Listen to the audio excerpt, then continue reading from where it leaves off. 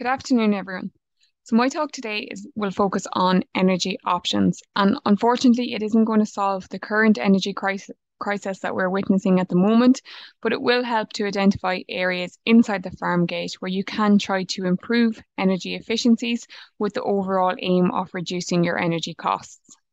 So we all know it makes no sense whatsoever to waste energy. So therefore, any small steps that we can take to increase energy efficiency or to reduce your overall energy usage will be a positive step forward.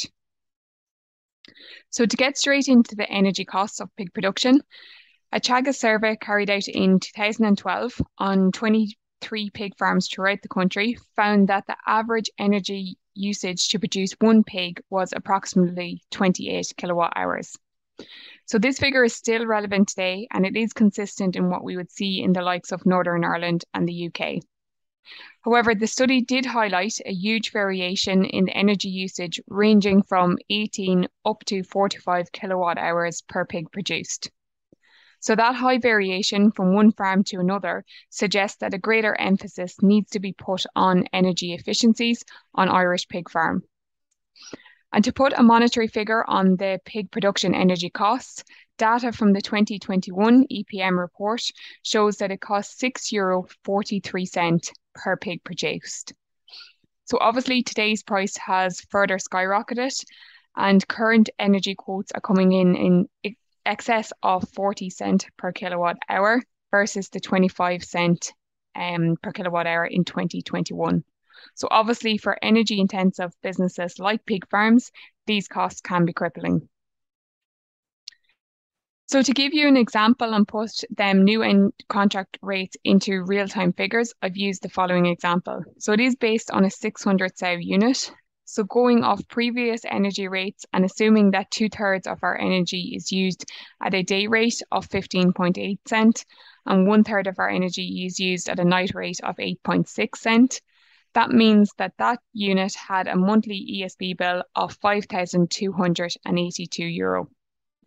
So now if we do the same calculation with new energy rates of 44 cent as a day rate and 16.6 cent as a night rate, the same unit now has a monthly energy bill of €13,726.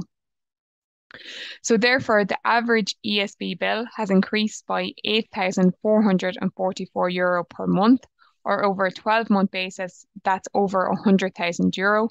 Or if we break it down on a per pig basis, it's an additional 6.9 cent per kilo's deadweight. So from this example alone, you can see the importance of improving energy efficiencies and reducing your overall energy usage. So the rest of my presentation today is broken down into 3 sections. So looking at short, medium and long-term steps to try improve our energy efficiency and to reduce our overall energy usage, taking into account the financial crisis the industry has gone through in the last number of months. So the first step is to monitor our energy usage on our own farm. And while this might seem very simple, it will provide the basis of good energy management. So things like organising your ESB bill at office level, doing regular meeting readings and not just relying on your utility bills, and then carrying out an energy audit on your farm. So energy audits not only tell you where the energy is being used, but it will also highlight areas where potential savings can be made. So the SEAI, through the support scheme for energy audits, offer financial support for small and medium enterprises to get an energy audit done. So the application and the approval process is quick and easy, and in most cases, the financial support provided by the SEAI will actually cover the entire cost of the energy audit. So support is issued in the form of a voucher, which is awarded to the applicant, who will then use the voucher to pay the auditor once the audit is completed. So the auditor will claim the cost of the voucher then from the SEAI. So like all schemes, there is an eligibility criteria, and they are as follows. So 1, that you're a non-obligated entity, meaning that you are not under any obligations to carry out an energy audit on your business. 2nd, that you're tax compliant. 3rd, that you're registered in the Republic of Ireland. And 4th, and one that we can definitely, the majority of us don't have to worry about, is that we spend at least €10,000 on energy per year at the site being audited. So for more information on this, you can go onto the SEAI website where there's plenty of information there, and that's where you'll also find the application form too.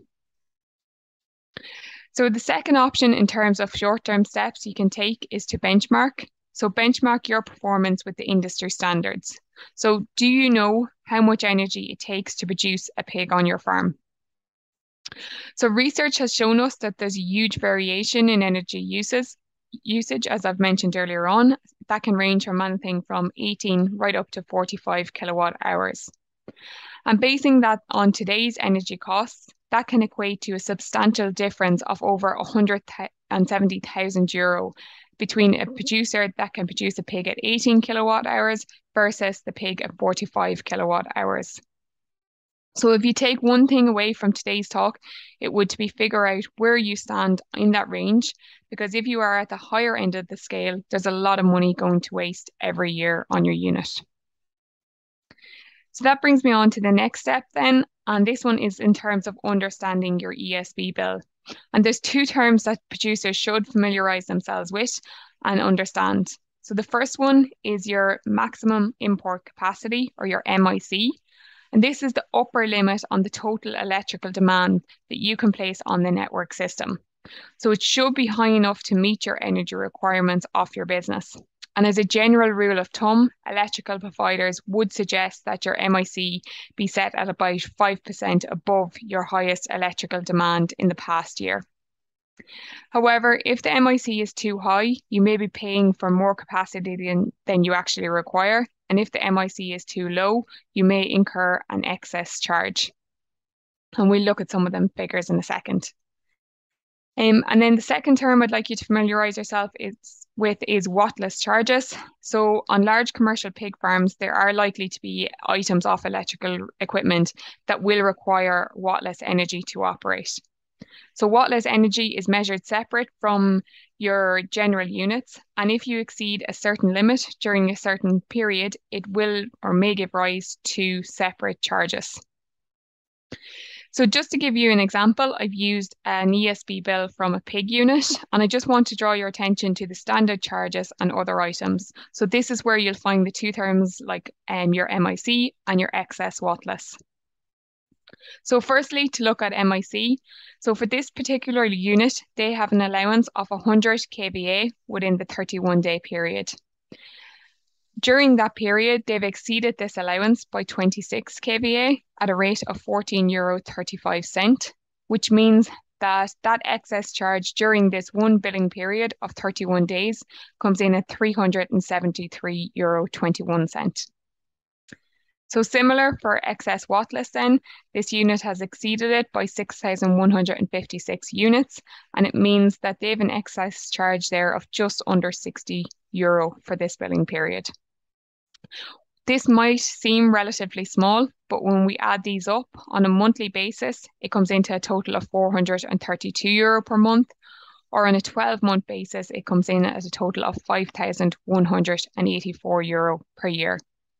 So it's really important to examine your ESB bills over a period of time and see are these excess charges a familiar item on your bill. And if they are, it's important that you speak to your electrical provider and your electrician to see is there any way that you can reduce these costs on your ESB bill.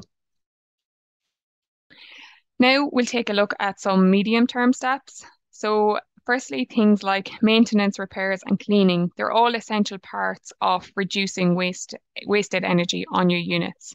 So things like checking the accuracy of your controls on your farms, check the sensors that they're correctly positioned and that they're kept clean.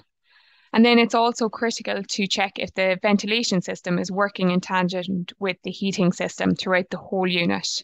So obviously the ventilation system may control the house temperature, but that'll be done at a massive cost to the heating system if the two are not working in tandem with each other. In terms of insulation then, so check the insulation to see if there has been damage by pests. And then also check to see your max and your min thermometers, so to see if there's a large fluctuation between day and nighttime temperature on your units. And then to also see, is it worth replacing poorly insulated doors throughout the unit? And in terms of LED lighting, we're all familiar with this technology and it's come on leaps and bounds in the last 10 years. So it's definitely one that you should be using on your pig units at the moment. The next step I want to look at is the Temporary Business Energy Support Scheme. So this scheme was announced on Budget Day, and it's a new scheme for supporting small and medium enterprises that are facing rising energy bills. So I've placed it in the medium term category for the moment as it's still awaiting EU state aid approval, but it will be administered by the Revenue Commissioners and will operate on a self-assessment basis. So the scheme will operate by comparing the average unit price for the relative bill period in 2022 with the average unit price in the corresponding reference period in 2021. So in order to be eligible for the scheme, the average unit price must have increased by more than 50%, and then claims can be made up to 40% of the amount of the increase in the bill. However, that will be capped at €10,000 per month per trade, and there will also be an overall cap on the total amount that any one business can apply for. So the payments will be backdated to September 22, and they will run until at least February 2023, with the potential for that scheme being further extended. So businesses will be required to register for the scheme and to make claims within the required time period. So in order to make sure that you're ready, ensure that you have the following documents: your tax clearance cert and a copy of your energy bills from 2021 and 2022. So the last step in terms of our medium steps that we can take is just a quick note on on-farm generators. So obviously a generator is a very practical investment for all farmers. So it's important that you make sure your generator is the correct size for your current and future needs of your unit. And your licensed electrician will help you, or will be able to help you to determine the power needs and match them then with the power output of the generator you select. If you are using a generator, it's important to make sure that you get a licensed electrician to wire up the generator. And if you're using it as your main source of energy supply, you must inform the ESB to ensure the safety of the ESB networks. And then lastly, just a quick note on the generator to make sure that it's well maintained and serviced all the time. So the likes of this generator here might have been put in from day one and just mightn't have received too much TLC since that time. So if you are relying on your generators, you need to make sure that they're well maintained and serviced regularly. The next step then is to consider looking at long-term steps to reduce your energy costs. And one of these steps is using some renewable energy systems like solar panels. So solar panels are well-proven technology at this stage, and I know you all know what they are and the basics of how they work. But I just want to give you some up-to-date information in terms of planning permission and funding that's available. So previously, rooftop panels larger than 12 square meters on homes and 50 square meters on business required planning permission.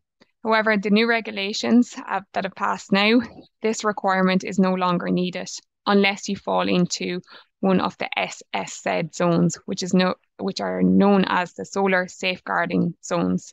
So just to be aware that there's 43 of these zones throughout the country, and generally they're based around areas like airports, military barracks, or hospital helipad areas.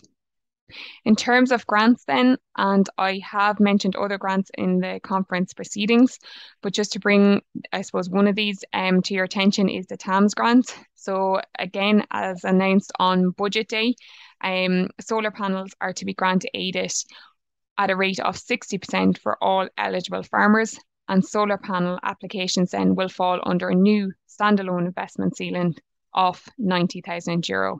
So this will come into play next year in the new TAMS scheme. In terms of predictability, in terms of the output then per kilowatt hour, so for example, if we had a pig farm that put in place a 100 kilowatt PV array, that would produce approximately 93,000 kilowatt hours of daytime electricity per year. So that would generate anywhere in the region between 20 to 30% of the farm's annual requirement. So just to note that it is very difficult to put a system into place that would generate 100% off the farm's requirement. For example, things like roof space would be an issue there. And then finally, just to end on an example looking at the costings, funding and payback of that system. So the 100 kilowatt system would come in anywhere between 90 to 100,000 euro. So it's important that you do shop around there and do see what is available. In terms of payback, that would be coming in at anywhere between 4 to 7 years. With energy prices the way they are at the moment, that could be clawed back a little closer to the 4-year period. And then just other advantages to be aware of as well, that the VAT can be claimed back in year 1.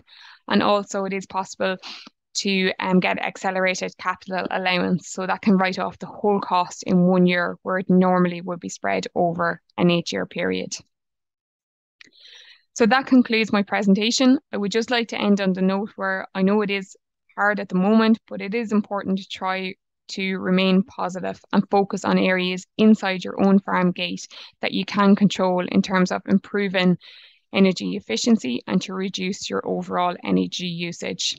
And any small step that you can take to achieve these, achieve the improved efficiency and reducing your overall energy usage will be a positive step forward. Thank you very much for your attention.